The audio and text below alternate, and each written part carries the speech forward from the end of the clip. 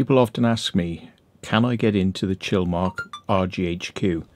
And they've probably seen my videos on the channel, and they're very interesting videos. It's the place where the cannabis grow room was discovered and Vietnamese slaves were locked in there or some such. But anyway, I have to tell them every time, no, you can't get in there now, because it's being operated as a wine and other sort of stuff, wine, beer, whatever, storage for a company that does this sort of thing locally.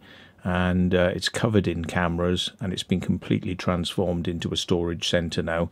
So I thought I'd show you what it now looks like, and it's very different to when we went there. But I think you'll agree, when you see what's in this video, you're not going to be going in there. And I did ask the people, could we go and have a look at what they'd done in cleaning it up and turning it into a nice new facility, and I was basically told off. So I think they don't like urban explorers, and yeah, good luck with that one.